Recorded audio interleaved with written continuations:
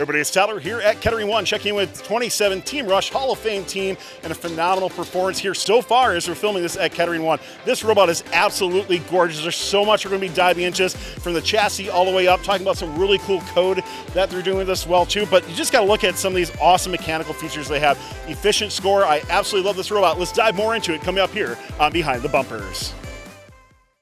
This video on fun is brought to you by viewers like you and also in partnership with the following. Discover how Kettering University students engineer their success with Kettering's amazing co-op employment programs where students earn great pay and gain valuable experience. Those accepted into Kettering University can apply for a robotics scholarship, providing up to an additional $5,000 a year in tuition assistance. Head on over to kettering.edu/first to learn more and apply. Support funds content creators when you sign up for a membership on YouTube Join. You'll get access to special perks like emotes, loyalty badges, and fun members will even get early access to our scheduled videos and more. 100% of this revenue will go back to our correspondents to help recognize their efforts. Click the join button in any YouTube video to pledge your support. Lauren, let's start off from the ground up on this robot here. You guys are using Krakens on it, so I'd love to hear more about what you're doing for your drivetrain, your chassis, and some cool things with your bumpers too I'd love to hear about. Yeah, of course. We are using SDS MK4Is again this year for our swerve modules. We're using the new Kraken motors for our drive motors and Falcon V3s for our steering motors. And we're using the L3 gear ratio this year. We've used L2 in the past, and it's been working out great. And Krakens wise, how have you been satisfied with the Kraken motors so far? We really love them. We had to do some testing early on in the season to see how having two different types of motors on the swerve modules would work, but we found out that it works great, and we really like it. We were talking earlier, you said you're doing something a little bit different with your bumpers. Talk to me more about that. Yeah, we made rounded bumpers this year. We've never done it before, and we really love how they came out. We had to figure out the best way to make the fabric to put over the bumpers. We only have one seam this year, which is great because we had some more rips in our bumpers previous that we didn't love. Well, it's been working out well so far, right? No rips or major tears so far, so I'm happy to see that as well. Let's pass over to Devin, who's going to talk about your intake on your robot here. You all got just this beefy wide intake. You know, watching your reveal video, I love it. I love the overall design that you have. So talk to me more about what's gone into it. How have you planned for like feature hits, and more about like the strategy of doing an over the bumper intake too? Yeah, we decided to do an over the bumper intake this year because we thought it would give us a little more reach compared to a lot of the teams that are doing under the bumper, and it seems to have worked out pretty well for us so far. For durability wise, we kind of knew that we wanted this to be a very durable part of our robot because of it being the main thing that comes out of the robot. So there's a lot of half-inch polycarb and very beefy things on it. We're using a lot of thrust washers this year, as well as a crash bar for any of those side impacts. For the main intake, there's 3 rollers. They're covered in a grip tape, and the bottom 2 are spinning opposite directions, and this one at the top redirects them into the indexer. And our indexer has a bunch of rollers on it, 8, and there's 3 sensors total. The one at the front is for driver feedback, and then the 2 in the indexer are for the note and where it sits in the robot. Can we see a note come in the robot and take a look at that intake looks like?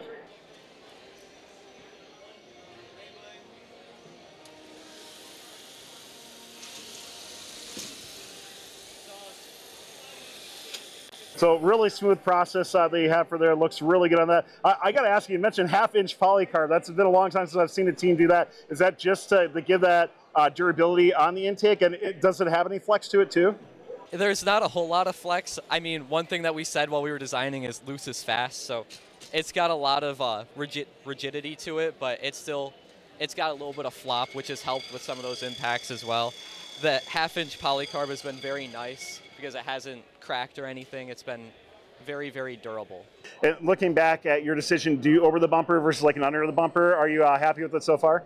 Absolutely. I think it was a great decision for us, and just having that little bit of edge in autos where our intake is in front of our robot as opposed to having our robot to have to run over the note. Julia, let's talk about the launcher in this and following that note journey all the way through. You got some really cool stuff going on with this launcher. I really got to hear about these big brass flywheels that you have as well too, so talk to me more about it. Yeah, so both sides of our launcher spin at different speeds because we wanted to be able to add spin to our note to help it fly straighter once we launch it. So we added these brass flywheels, which are actually a smaller diameter than these wheels here. So they don't contact the note, but they are very heavy because they're made out of brass, so they help the momentum keep going. Looking at your launcher for what you have, what kind of different wheels did you experiment with?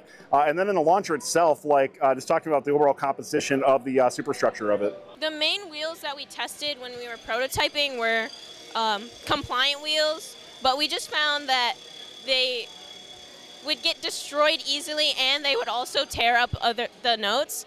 Whereas these RevMax wheels, they are very, very durable, so they don't get ripped up at all, and the notes are they get torn up a little bit, but it's much better compared to the compliant wheels. And so our shooter, we have attached it to the robot through pivots, which kind of allows us to change the angles, which is how we can score into the speaker and into the amp. When we are scoring into the amp, we can deploy this bar here, which kind of helps to guide the notes in, and then the wheels just spin a lot slower than when we're scoring into the speaker. And can we see that demonstrated? Let's see a note come in and take a look at that journey.